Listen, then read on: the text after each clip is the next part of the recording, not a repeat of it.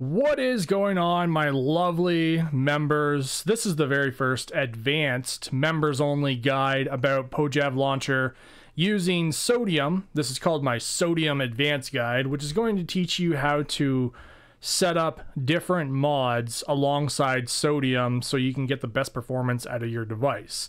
Now, of course, if you have a decent device, you'll be able to play Minecraft Java Edition, but sodium does help with performance and is a rendering optimization mod for Minecraft. It does work with Fabric, of course, so I'm going to tell you all the mods here, and I'm going to show you all the mods and basically show you how to copy them and everything once you have downloaded them.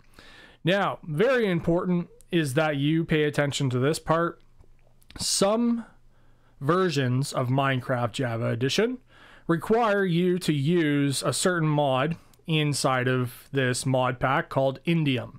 Indium actually tells you that since sodium 0.6, you don't need it anymore. But lower versions, so anything I think below 1.21, requires Indium so that it'll help with rendering the Fabric API itself.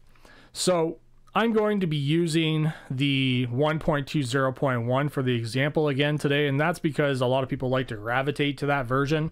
And I'm going to tell you what mods I'm going to download. So the Fabric API, the Sodium, Cloth Config API, Iris Shaders, Entity Culling, Ferrite Core, Mod Menu, Lithium, Immediately Fast. Now, Fabric Language Kotlin is a bonus because on the most part, you're probably going to need it for future mods. Yet another config library. You can download the Architecture API. It's not going to really affect anything. Sodium Extra. Now, these two are kind of extras, so Xero's Minimap and Entity Textures, you don't really need those. These are all just basically the mods that are on the main page that are very popular. Modern Fix, you can try to use that. I still, to this day, have never found this to be helpful. And Reese's Sodium Options, Indium. And the next one on page number 2 is going to be Dynamic FPS, Collective, More Culling, Memory Leak Fix, and that is about it. You can download other mods if you want to, like the Sound Physics mod and Ambient Lights and all that kind of stuff, but I'm not going to download those. However, I'm going to show you that I already have all of these mods downloaded in my downloads folder. As you can see here, I have Indium for 1.20.1, Reese's Sodium, Sodium Extra, Fabric, Immediately Fast, Lithium, Mod Menu, Ferrite Core, Entity Culling, Iris Config, Collective, More Culling, Dynamic FPS, Memory Leak Fix, Sodium, Fabric, and the bonus one, which we need for sodium to work anymore, which I have a video out already for this, is Podium. So Podium is a very important one that you need for only versions of sodium that say either 0.5.13 or newer. So the funny thing is 1.20.2 and 3 and 4 and 5 and 6, they use a different version of sodium, whereas 1.20.1 uses 0.5.13 of sodium, which blocks us from using sodium unless we use this mod right here. Thank you to that developer that has produced that.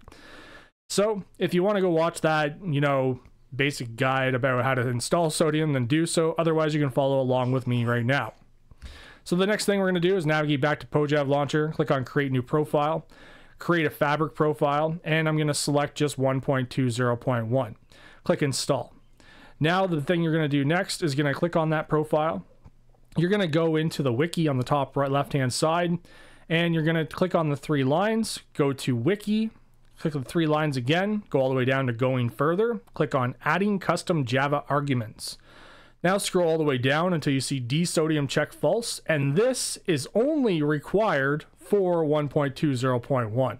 Doesn't need it for 1.2, 1.5 or anything, as of right now at least. If you want to put it in there, you can, just to be on the safe side, but it's really not necessary. Now click on the pencil icon beside the loader. So right here, click the pencil icon, go down to where it says JVM Arguments, paste that in there, click Done. Now for custom path. So I'm going to click on Save for a second. We're going to go into Open Game Directory, click on PojavLauncher, and we're going to create a folder in here called My Mod Packs. If you've already followed one of my guides about the mod pack stuff and everything, then you already might have this. However, the reason why we're creating a folder in here is so that we can keep our mod packs separate from our regular Minecraft, okay? So click on the 3 dots, click on New Folder, click on my mod packs, or just type in my mod packs just like so, unless you already have this. And then inside that folder, create another folder called sodium 1.20.1 or whatever version you're using. Click back again, click on the pencil icon, go all the way down to custom path, click on my mod packs, sodium, select this folder. Make sure you click on the Java runtime, make sure it says internal 21 and click save.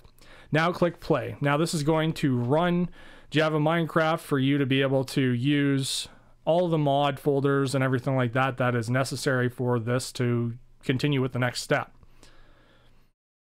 Now click on Quick Game, go back into PojavLauncher, and we're going to click on Open Game Directory. Make sure you only use that feature and don't use zarchiver or anything like that. Click the three lines, go to your device name, mine is called Poco X7 Pro, go to your downloads, click on Sort by Not Modified Newest First by clicking the three dots.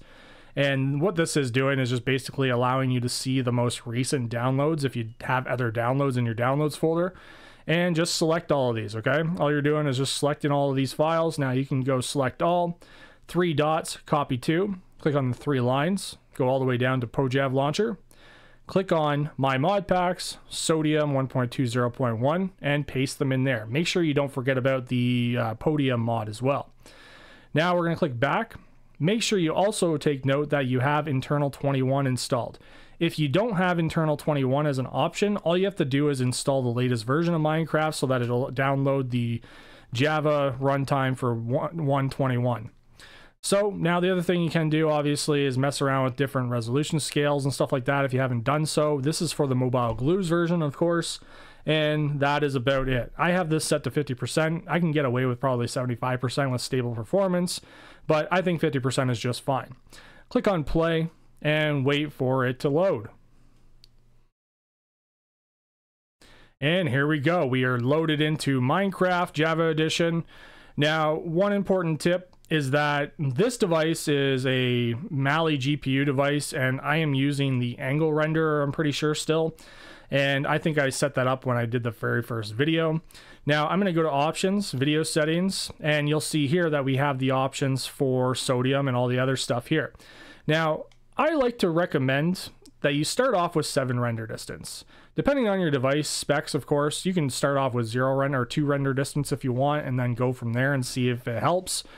And also turn down your shadows all the way down to 0, and then you can change that accordingly as well.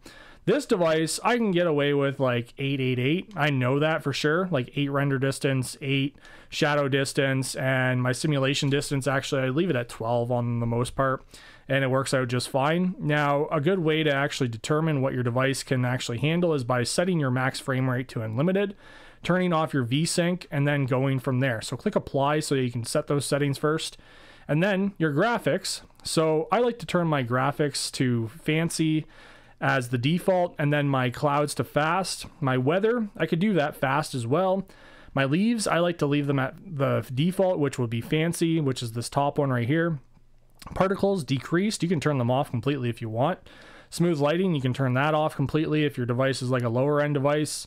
Your entity distance, change that down to like 50 to 75%. This is just basically when you get closer to an animal, you'll see them at like 75% from your actual location. Entity shadows, I like to turn this off on the most part because I don't really care about the shadows of entities, but if you want your game to look really cool, then go ahead and do so, because entity shadows, especially if you have a big farm of animals and stuff, will slow down your device. Distortion effects, you can change this as well. If you want this to be like 50%, you can. It doesn't give a high impact. As you can see here, it tells you a performance impact of low. And your mip-map levels, this is a performance impact of medium. So I set this to 2 on like lower end devices. My higher end devices I can get away with 4, it's perfectly fine. And it actually gives you a little description of what it kind of does. Now click apply, and then you can set up other settings in here as well. So like we have our performance settings. I don't really touch this too much. And more culling, you can change like your LOD range if you want to. If you want it to be higher or lower, you can. Now this tries to set it to like the lowest possible so that you don't see anything as a closer, you know, option or whatever. And there's different things here for like even leaves culling. You can change this to fast, block state, check surrounding, gap. There's a whole bunch of different stuff here. Just Google what it does, and that's up to you. Now, I don't really mess around with this stuff too much because I haven't really found this beneficial for the most part with devices I own. The next thing is your animations. You could turn off your animations completely if you wanted to. Now, that does help with performance a little bit, but really, I never really noticed a difference either. And same with your particles. You can turn them all the way off if you want to. Your details, you can turn your sky off with stars and sun and moon and all that kind of stuff as well. Your multi-dimensional fog, you can turn that on and off if you want to, and that basically is a different setting altogether. You can turn off a whole bunch of other stuff, and that's what these other settings are for, and all those other mods. Showing the FPS, highly recommended to do that at the start, just so that you get a little bit of a feel for what your device can handle, and then you can turn it off at any time while you're in the game if you want. So let's jump into a game, and I'll give you some quick tips about what you could do if your device is handling those render settings that we just set up pretty good.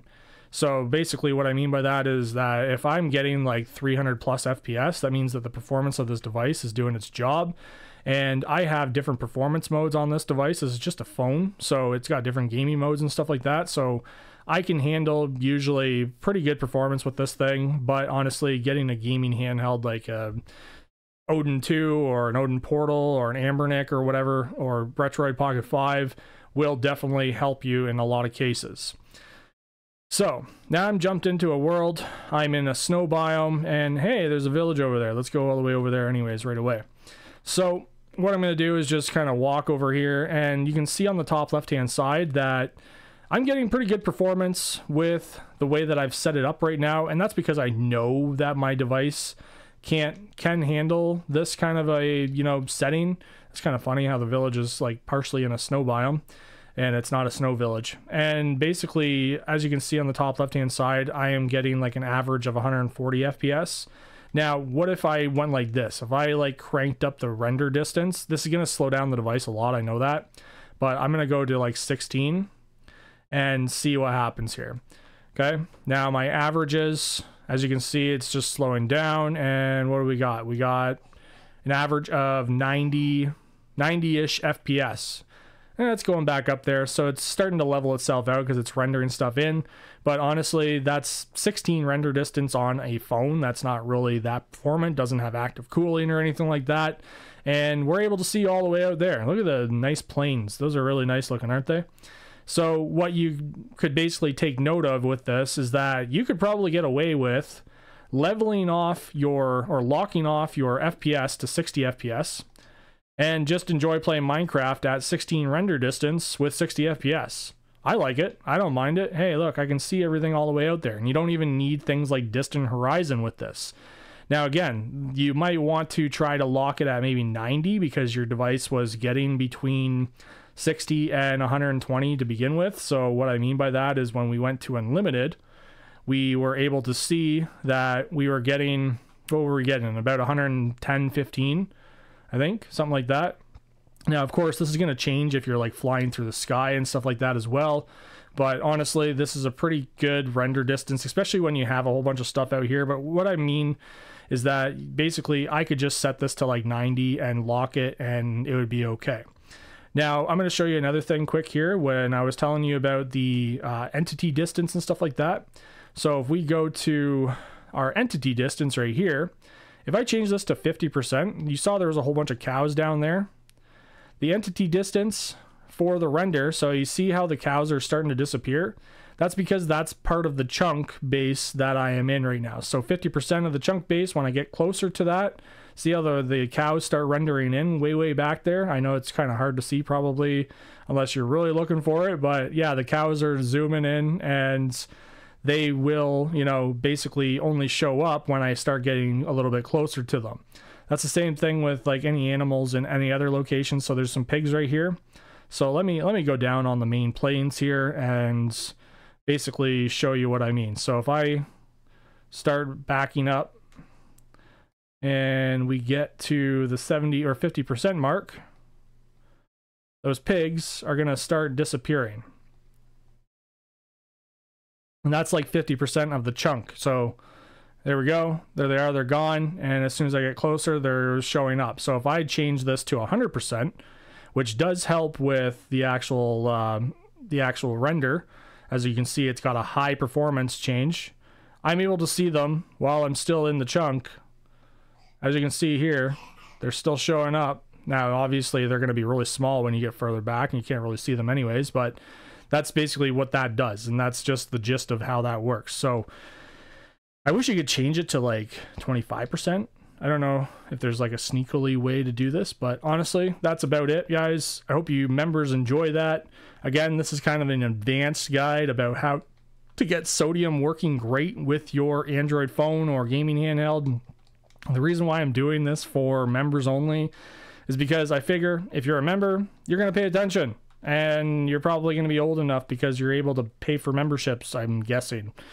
I don't know. Maybe you're a kid and you're allowed to, and your mommy and daddy let you too. Who knows? But have a nice day, guys. Enjoy playing Minecraft Java Edition on your phone or Android gaming handheld. Obviously, gaming handhelds are going to be a little bit better because they do have more performance modes, and you can do so much more with them. And look, we got a whole bunch of stuff around here. Maybe I'll share this level in the description of the video too if you want to play on it.